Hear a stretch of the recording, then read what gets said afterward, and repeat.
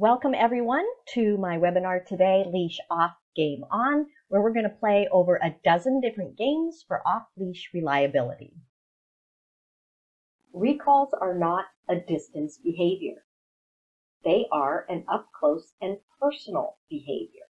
I might surprise some of you who have trained recalls always from a distance, but consider the end product. What is the result of the recall? Where is the reinforcement provided? I start by back-chaining the recalls. I want to build value in being close to me, and I want to associate my recall cue with being close to me. So no matter where the dog is, no matter what the distance, when they hear or see my recall cue, their goal is to get up close and personal.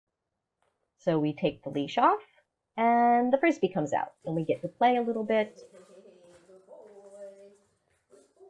And then the leash is going to come back on. The leash is going to come, the leash is going to go back on.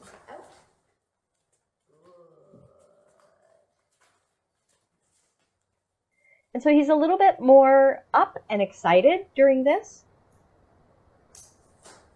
I'm using something that he enjoys playing with me. This is at my friend Nancy's training building, and you can see there's a lot of things here. There's a lot of things that he could go sniff. So I start a little bit with some jump to food, drawing him into me.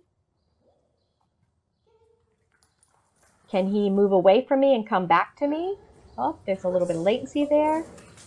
I feel insecure, so I want to be sure to take his collar.